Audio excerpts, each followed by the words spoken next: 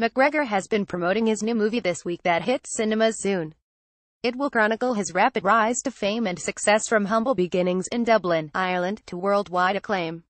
His only venture into the boxing world did not go his way, however. In August of last, American Floyd Mayweather stopped him inside the distance after some opening rounds that were won by McGregor. Conor McGregor is convinced it would not happen again if the two met in the boxing ring, however. Speaking in a television interview with Sky Sports News, McGregor said, "Of course I went in to win. It didn't go my way." He changed up his game plan 3 times. He went from his Philly shell style to his rope-a-dope style. I was picking him off in both of those styles. Then he changed up to a third change of game plan and went Mexican style. Hands up, knuckles above the eyebrows, dipped in low and started walking forward. It's a style of fighting that caught me off guard because he never fights like that.